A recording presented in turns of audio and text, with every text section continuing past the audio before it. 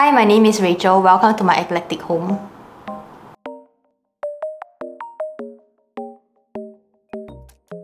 I would describe my space as eclectic and maximalist.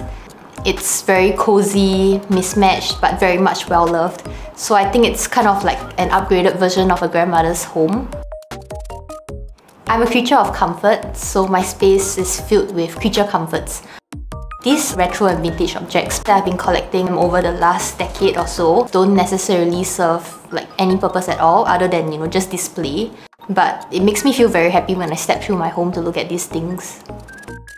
It's also interesting to know that they've had some kind of history before they made it into my home. I think they lend a sense of nostalgia to the space, and in general I think it creates like a less cookie cutter kind of vibe.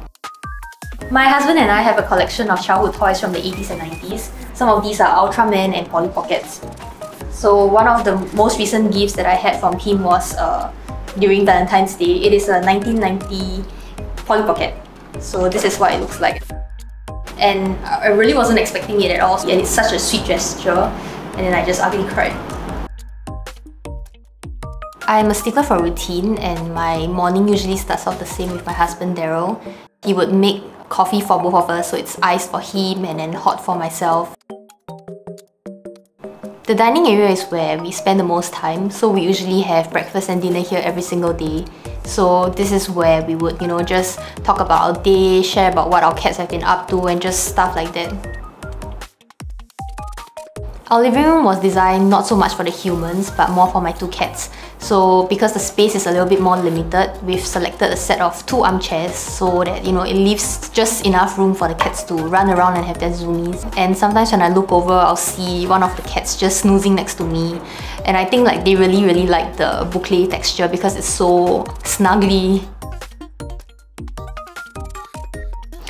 While I enjoy the company of my husband and my cats, I actually value my own personal time a lot. So in this space, we have designed it so that it's multi-purpose. It houses my home office, my husband's bicycle repair center, and also, most importantly, it's a space where I can, just have a cozy corner to myself.